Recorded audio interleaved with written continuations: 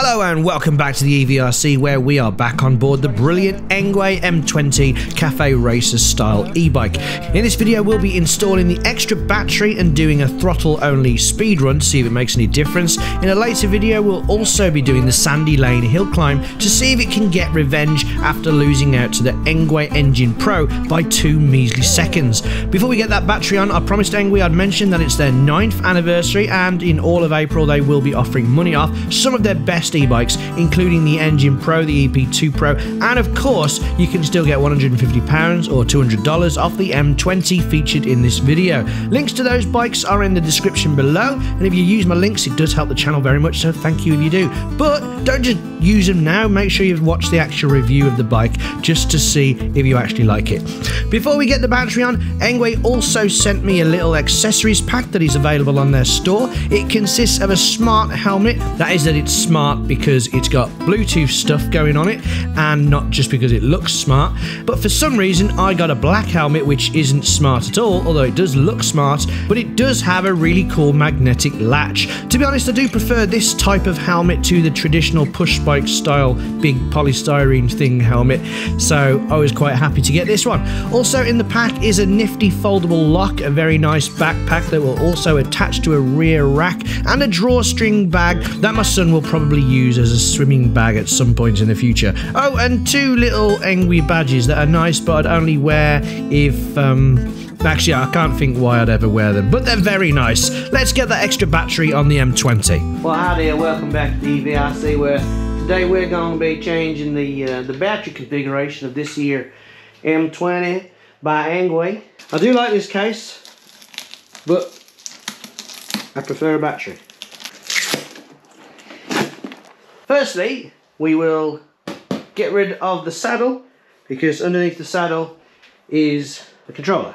I'm finding using the circular, all the way around one, helps quite a lot. And then when you get it to a certain point, because these bolts are quite long, when you get it down a certain amount, and then you can start doing it a lot quicker.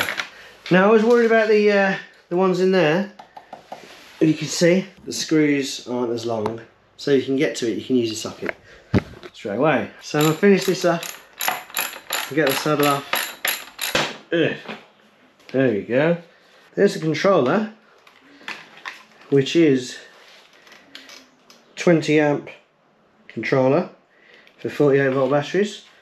We want to undo this one here with the red bit on. If you look at this, it's quite similar. No batteries are connected, so I can't die. So undo that. Feed this wire through the bottom. There you go. Let's get these bad boys in. That's better. That's pretty solid. That was connected to that. So we need this, the 2 battery equalizer. That's going to get connected to that. Where's this fake power coming from? Get in there, you bugger. And try not to touch the metal then, because there might be a bit of like power in there, in a capacitor or something. And I don't think it matters which one goes which. Again that one. Again that one. Right, now we're just going to find a space for this. Luckily there seems to be a decent amount of space. So I'm going to kind of twirl that like that. Shove that in there like that. Yeah, that'll do, mate. That'll do. Right, what I think I'm going to do is I'm going to take the original battery and I'm going to put it on where it used to go. This should come on.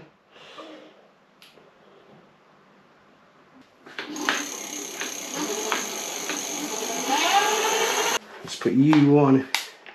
Let's turn you off as well.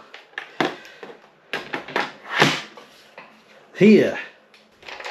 Lock. Right, what I'm going to do is turn you off, So at the moment there's no power. Nothing. So I'm going to turn the top one on only. And we got power.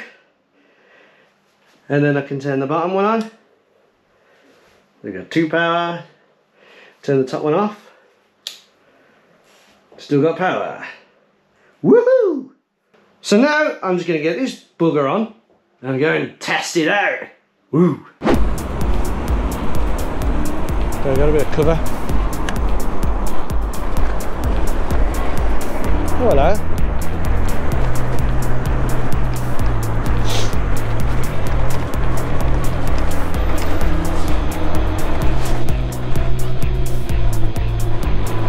So, flat ground, speed test.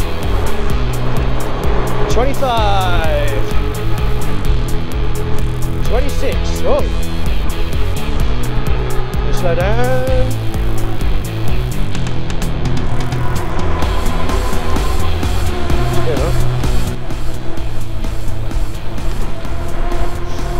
I wonder what that was then. 24, 25, 26. Are we eking an extra mile an hour out of this battery? No pedalling, remember? Whoa! Whoa! Let's get to the side of the road. So whereas before I was getting about 25 miles per hour on flat ground, here I was now getting 26. I'd actually already done the hill climb test as well. I wouldn't really have expected a higher top speed since the two 48 volt batteries are wired in parallel. This means it doesn't create a 96 volt battery. Instead it acts like a 48 volt battery with double the capacity, 26 amp hours instead of 13. But electric motors do work best with full batteries, so maybe with the 2 battery configuration it's as if it has a full battery for longer.